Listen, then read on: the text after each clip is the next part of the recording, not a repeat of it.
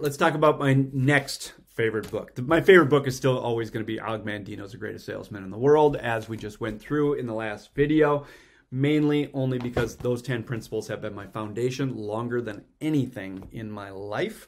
Love those. This is another book, though, that there are 4 concepts in this book, 4 principles in this book that really just mean the world to me. And this book did not come into my life till later in my life. I can't remember how many years ago it was. The other one I know it's close to 30 years. I'm not sure how many years I've been into this book, but I'm going to put up on the screen here again, just as I did last time, and then we're going to get rid of this because I want to show you a full screen of the 4 agreements. But I want to remind you that this has all been triggered in me when I was maybe 2021 from Les Brown saying, read 1 book per month in that area. Again, find that area that is worth you making this level of a commitment to, okay? Find that area, find 1 book, new book, every single month on that particular topic or area, and after 5 years, you'll become one of the top 5% experts. Then I would challenge you after those 5 years, then live that for the next 25 years. And we discussed that in the last video, so I won't keep hammering that here. But here's what we're going to do. I'm going to go ahead, I'm going to click on the 4 agreements here. Okay, and what we're going to do is just briefly, not as long as what we did on the 10 scrolls with Og Mandino, I'm going to just quickly go through these, and I'm going to let you dig in. I'm going to give you a few suggestions on how to read this book. Reading it front to back is fine. I'm going to be honest, reading it front to back, this book did not motivate me. It took me forever to get through this book, and it's a small book, okay? But I'll give you suggestions after we talk about these agreements. I'm going to give you suggestions on how I would recommend you read. You might be different than me. You might pick up this book, you go front to back, it's the easiest book you ever read. This was not the easiest book for me to read. I started this probably close to a dozen times and put it back and never finished it. Once I did, though, and I found the secret of it, for me anyways, is I can't stop rereading it. Okay, so we'll talk about what was the game changer for me to get through this book and then for it to basically become an integral part of my life. So the 4 agreements, you can see them on the screen here.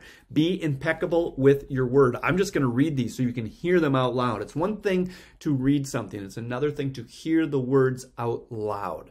And the next thing I'm going to recommend, you read them out loud. Pause this video. Read them out loud to yourself. There is power in you reading out loud. The reason why is because you create this loop, this feedback loop. It comes out of your mouth. You hear your own words tell you things because it can't come out of your mouth unless you're deaf. You cannot come out of your mouth without you hearing it. There's that feedback loop. Okay? And if you tell yourself something enough times, you can't help but believe it. You could tell yourself over and over again that you're sick. And I guarantee you after a certain while, you're going to start feeling sick. Okay? Same thing here. You find these principles that mean the world to you and phrase them in such a way that you are claiming them as yours, as your principles, as actions you're going to take, as principles you're going to live, and you speak those out loud. Your ear is going to hear what you are confessing. Do it over and over and over again until it just becomes your default, your internal you, the authentic you. So let's talk about these. So I'll read these out loud so you can hear them, but I'm going to recommend that you read them out loud over and over again to yourself. Okay? Be impeccable with your word. Speak with integrity. Say only what you mean. Avoid using the word to speak against yourself or to gossip about others. Use the power of your word in the direction of truth and love. Now, you can reread that a million times, but you also can change. It's okay to change the words that are in there and not just say, speak with integrity. You can say, I speak with integrity. I only say what I mean. I avoid using the word to speak against myself or to gossip about anyone. I use the power of my words in the direction of truth and love. Now, I could reread that and rephrase it again and say it a little differently, okay? But I'm telling you right now, to say those words out loud and to get that feedback loop, you do that enough times, the power is crazy. Okay? So be impeccable with your word. Don't take anything personally. This is not an easy one for a lot of people. Okay? This is not an easy one for a lot of people. And you may say this, you may believe this. It may take you years before this actually becomes a reality for you. And then when it is a reality for you, give yourself a break. From time to time, you're going to backslide in something that someone does say you do take personally. But if you keep reading this, when that happens over and over again, you're going to start to regain that principle for yourself and reclaim. Claim these principles for yourself. I claim these 4 principles as the internal me. This is the authentic me. These 4 things. Hands down. Nothing others do is because of you. Now, the book does a great job really digging into that one sentence. On a quick video like this, I'm not going to be able to dig into that like I'd like to. But the concept is amazing once you dig into the book. What others say and do is a projection of their own reality. Not your reality, it's theirs. When you are immune to the opinions and actions of others, you won't be the victim of needless suffering. That chapter, what it talks about, first of all, that first sentence, nothing others do is because of you. And that chapter really does a great job on really talking about needless suffering that we put ourselves through. Okay? So that's a great concept. Amazing concept. Don't make assumptions. Can you actually go into, this has been a practice for me for years, an intentional and purposeful practice, is can you go into a conversation with no assumptions? Can you literally go in just to listen, to see what they have to hear with no assumptions? Find the courage to ask questions and to express what you really want. Communicate with others as clearly as you can to avoid misunderstanding, sadness, and drama. Oh, this chapter is so good when you dig into it. With just this one agreement, you can completely transform your life. 100%. 100%. 100%. Okay? Gosh, I want to dig into each one of these so much. This is not intended to be a 1, 2, or 3 hour class. I just want to give you the summaries of these, but so good. So good. Always do your best. Your best is going to change from moment to moment. Oh, that's important. That is so important. Your best right now could look totally different even an hour from now, let alone a month from now, 5 years from now. Okay? He does a great job in the book, again, going into that concept, but it's still your best. Your best is going to change from moment to moment. It will be different when you are healthy as opposed to sick. Under any circumstance, simply do your best, and you will avoid self-judgment, self-abuse, and regret. Now,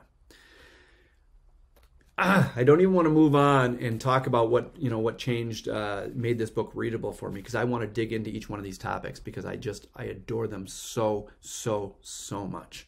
But again, this is not meant to be a full-blown class. Here is basically what I'm going to tell you about this book. You notice how I divide it into thirds, okay?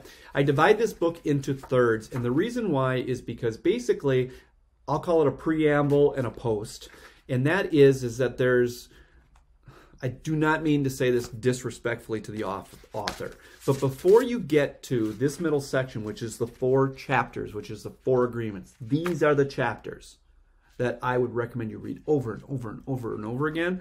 For me, now it means something to me now, but I'm going to tell you the first 8 to 10 times, 12 times that I tried to get into this book, this first section did not attract me in the least. It was just a lot of words and concepts that I wasn't interested in. Now, I wasn't interested in them at the time. Eventually, I got to the point that I could get through those, and now I actually really like them and I appreciate them. But I'm just going to tell you right now, it was just a lot of words and a lot of stuff. I just did not do a lot for me. I'm in a different place now, and I love them, but I don't reread them over and over again. Then after you go through the 4 agreements, there's the post. Okay, I call it pre and post. Okay, again, it was just the first couple times I read it, it was just a bunch of words to me. They're fine now and everything else like that. But I am telling you, what is in between here, these 4 chapters right here, changed my life. Now, the best part of this is all 4 of these concepts, I knew that those were things that I wanted. I just had never seen anybody put them into words in a way that had real impact on me. Okay?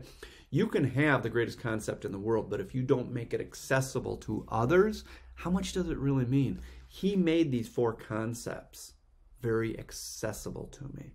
And so what I do, if not every month, but a couple times a year, I don't reread the whole book. I go back to these 4 chapters, and I may reread these 4 chapters over and over again, a dozen times in a row over a couple days, just to hammer them in there. I don't really read the pre and the post. Now, I'm glad I have gotten into them and have accepted them and enjoy them and everything else like that, but I'm going to be honest.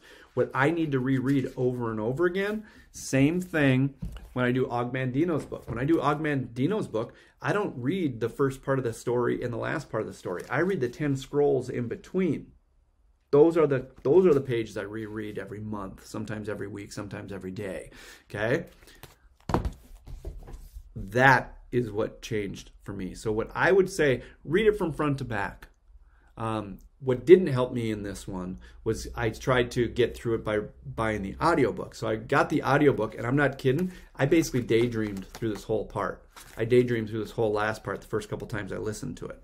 I just kept hearing everybody brag about it, so I kind of force-fed myself this. Now, once all of a sudden this all clicked for me, now I go back and I listen to the audio, and I really play the audio for these 4 chapters, and both reading it physically, underlining it, hearting it, doing all the things that I do in a book, it means something to me. And also the audio of these 4 chapters, I love hearing these concepts spoken out loud. So I'll have it in my car, and if I've got a long enough trip, I'll just do those 4 chapters over and over and over and over again, sometimes for hours. I just absolutely love them. So you can see them. They're 4 very, very, very, very basic, simple principles. But man, they're powerful, number 1. And number 2, they're made crazy accessible with the way he talks about them in his. And that's what surprised me, because I didn't think the beginning of the book was very accessible. It is now, but the way he did it in these 4 became very accessible to me, and I loved that. So I hope that helps you guys. These are a couple. It's hard for me to stop these videos because I want to talk about these things in such depth. It's crazy, but I would say if you're looking for 2 book recommendations to be foundational principles for you, both personally and professionally, those are 2 books I'd go after. Ogmandino, The Greatest Salesman in the World, and then The 4 Agreements. Have an awesome day, guys. Take care.